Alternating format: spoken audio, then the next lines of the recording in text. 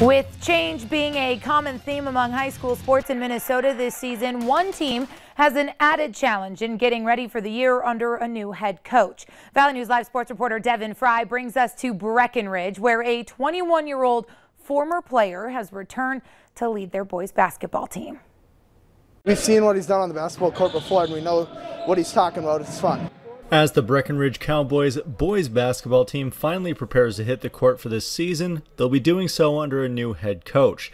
However, this certainly isn't his first time stepping onto the court at Breckenridge High School. Stephen Lipp will take the reins at his Alma Mater starting this season. Just being back here in my hometown with the community has been a great feeling. I mean, going around just to the grocery store, the amount of support you get is unreal. The 21-year-old played for the Cowboys in high school and graduated in 2017, and then played 2 years for the North Dakota State College of Science.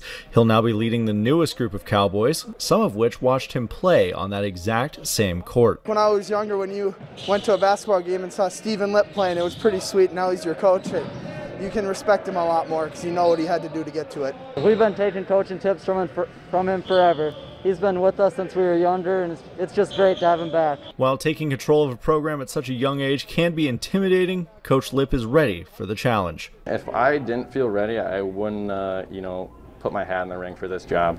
I applied, and because I believe that I was capable of this job, and it's something I really wanted to do. Doing this stuff is my passion. I love getting in the gym with my guys, and it's just what I love to do, so it was a no-brainer for me to apply. In Breckenridge, Devin Fry, VNL Sports. Coach Lipp played 3 years of varsity basketball at Breckenridge and helped lead his team to the state tournament in 2015 and 2017. He currently holds the school record for most points in a single game with 41, and also had more than 1,000 points during his career as a Cowboy. The team opens the season January 14th against Perham. Some college